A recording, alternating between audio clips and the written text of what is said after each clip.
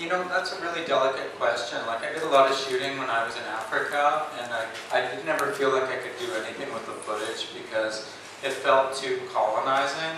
Like, it felt like too much about repeating colonial dynamics that were really appalling. and I don't really know what I'm going to take back from this trip. You know, I can feel already like a lot of writing. Like, I know when I get on the plane to go back, I'm going to write a lot, and I don't know exactly what that's going to be, but I think it's kind of like just letting stuff build right now. And you know, of course, I would love to come back here, but maybe not. You know, maybe not with the idea of making something. I think I would rather see work that's made here by people from here than I would rather see work by myself or someone like myself who comes here from outside. Or at least maybe like working in collaboration with a community or working in collaboration with artists from here. I think that would be more productive than kind of, you know, an outsider is always going to make a tourist video. That's my impression. They're always going to come in and they're going to see things very superficially. They won't understand the deep structures of things, and they'll tend to make mistakes, I think. Yeah, they'll make assumptions, they'll make mistakes. Like when I was in a 6-month residency in Rome, and there was a German artist there at this show I saw, and the work that he made was he made like a little Colosseum that he carved out of marble, and a little Pantheon, and a little, like, he made all this like Italian art, and I thought, that is not what I want to do. Like, that's what I want to avoid. I think that's a real mistake. Anyway, so no disrespect. I think you guys have a great culture here, but I think you should be representing yourselves.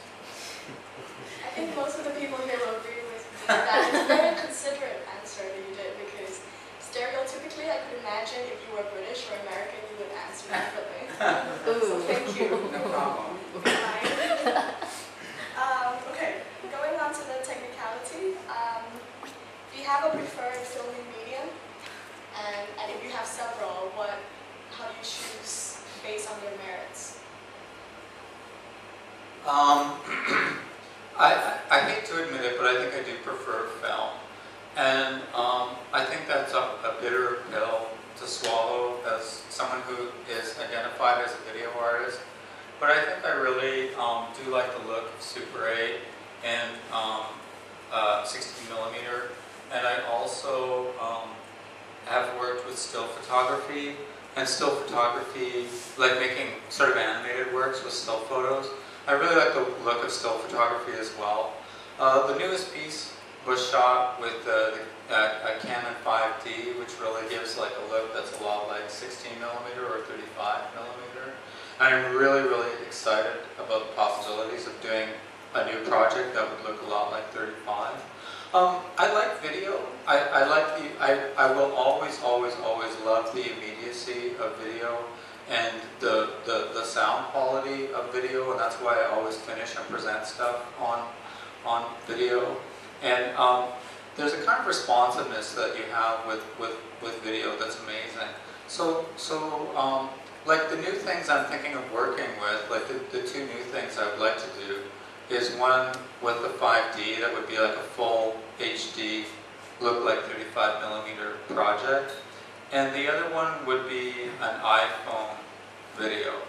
Like, I like being able to pull out my iPhone and just film something you see and that you just really respond to, and just kind of make it something that's made out of these small moments.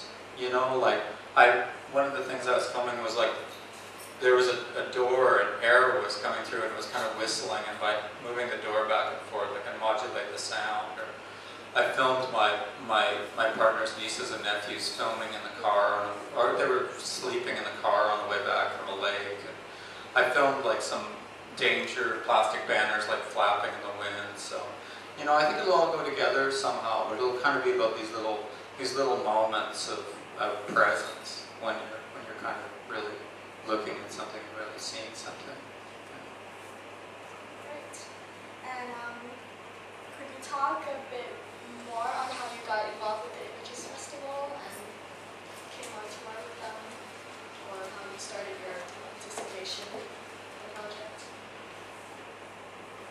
I think I have a fairly long relationship with Images Festival.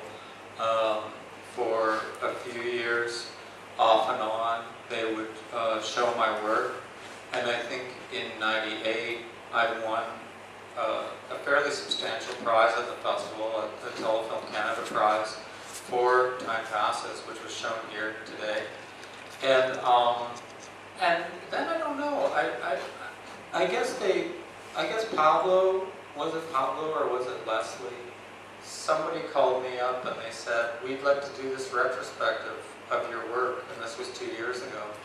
And of course I was really, really thrilled because it's, you know, somewhat rare that as an artist you get to show like a whole program of your work. And they also showed one of my installation works, because I do gallery, multi-screen works that are shown in galleries as well. And it was a new piece, so again I was completely over the moon about that. And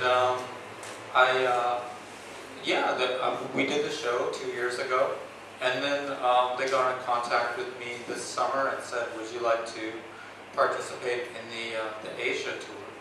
And I was like, yeah, of course, because this is a part of the world I've always wanted to see and that I've never been to. So it was really thrilling. Yeah, and I have to say this has really been a life-changing experience until now. Yeah.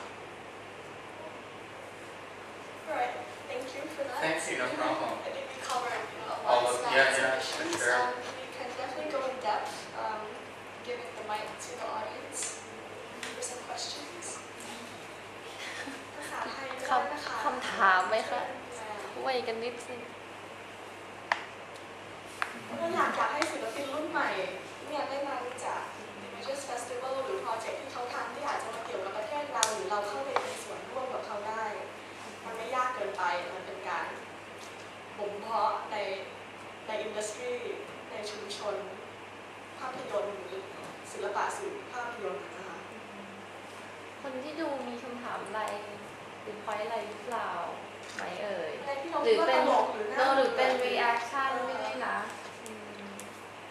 จะได้เรามาดูว่าตอนที่เขาสร้างหนังสร้างภาพยนตร์ไปเนี่ยเขาคิดเหมือนเราไหมเพราะว่าการที่มันมาโชว์อยู่ที่ประเทศที่เขาไม่ได้ต้องการที่จะที่เขาทำเพื่อมาให้ดูเนี่ยก็อาจจะได้การตอบรับแตกต่างกันหรือว่าสื่อออกมาเป็นอีกแบบ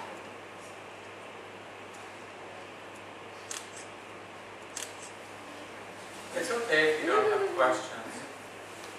เวลาทำ Yeah. When you make each film, do you expect anything from the audience? Do I expect anything from them? Just make because you want to express something. I don't know that I expect anything from my audience. I try to entertain audiences. I try to make the work as easy as possible. I think also often when I'm making the work, I'm really thinking about just one person. Like I'm really just thinking about that my ideal audience is just one person, like just one person sitting down and watching the video, almost like the way you would read a book. So I don't think I have any expectations. I sort of think what I try to make with the work is like a space, like a shared space. And like I can sort of invite you into this space and say, you know, I want to show you something or I want to tell you something. And that's kind of what I'm trying to do with the work. Yeah.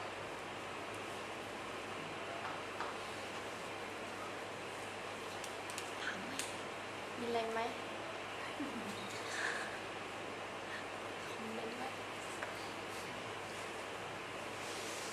I also teach, and I also have a long involvement with galleries, artist-run galleries in Canada. So if you have questions about those things too, I can answer that.